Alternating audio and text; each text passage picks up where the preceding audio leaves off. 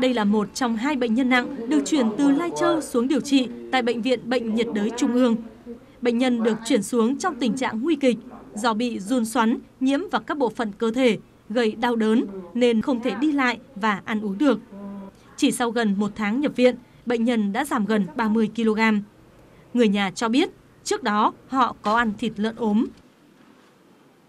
Món xào với món luộc thôi, không ăn. Lúc đó thì không có không thấy gì hết. Sau đó 1-2 tháng thì có 5 người như thế. Một người thì đã tử vong và 3 người thì khỏe. Bệnh nhân vào nhập viện thì trong tình trạng là bệnh nhân thì là đau mỏi hết khắp cơ, và vì thế thành ra là rất là hạn chế vận động. Kèm theo thì là bệnh nhân có xét nghiệm thì là có cái tình trạng của tiêu cơ vân, cái CK tăng cao. Thế thì hiện tại bây giờ thì sau hơn 10 ngày điều trị thì chúng tôi đã điều trị bằng các cái thuốc đặc hiệu, điều trị chúng tôi chẩn đoán bệnh nhân là một tình trạng là giun xoắn. Chúng tôi đã làm xét nghiệm huyết thanh chẩn đoán giun xoắn thì dương tính. Thế và sau khi điều trị đặc hiệu cộng với cả hỗ trợ dinh dưỡng cũng như là hỗ trợ truyền dịch, bù điện giải thì hiện tại bây giờ bệnh nhân thì tình trạng cải thiện hơn. Các bác sĩ cho biết bệnh nhân đã bị nhiễm giun xoắn sau khi ăn thịt lợn ốm không được nấu chín. Trong 2 bệnh nhân chuyển xuống, có một người bị giun xoắn xâm nhập vào tim, gây rối loạn nhịp tim và đã tử vong trước đó.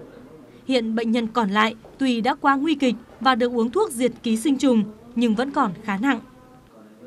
Nếu như chúng ta ăn các cái cơ của con vật ấy, ăn thịt các con vật ấy mà chưa được nấu chín thì cái ấu trùng giun xoắn nó vào trong ruột, nó nở ra, nó thành ra con giun trưởng thành.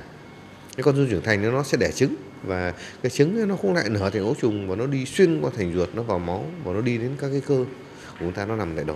Ví dụ như vào các cái cơ vận động của mình như ở chân ở tay chẳng hạn thì mình sẽ đau không thể đi lại được. Nằm không cũng đau. Và nếu như nó chui vào cái cơ hô hấp ấy, thì khi hít thở là cũng rất đau. Cho nên nhiều bệnh nhân nếu mà nặng quá có thể suy hô hấp. Nếu nó vào cơ hoành thì có thể bệnh nhân nấc liên tục không kiềm chế được. Nếu như nó vào trong thực quản thì bệnh nhân không thể nuốt được vì quá đau, và không nuốt được thì sẽ dần dần suy kiệt đi. Và những trường hợp đặc biệt nặng trầm trọng nếu nó vào cơ tim thì có thể dẫn đến tình trạng loạn nhịp tim hoặc ngừng tim. Bác sĩ cũng cảnh báo giun xoắn thường lây truyền vào người qua đường ăn uống, đặc biệt là từ các loại thịt lợn không được nấu chín hoặc tiết canh. Vì vậy, người dân tuyệt đối không được ăn tiết canh, thịt chưa nấu chín kỹ và lợn ốm chết.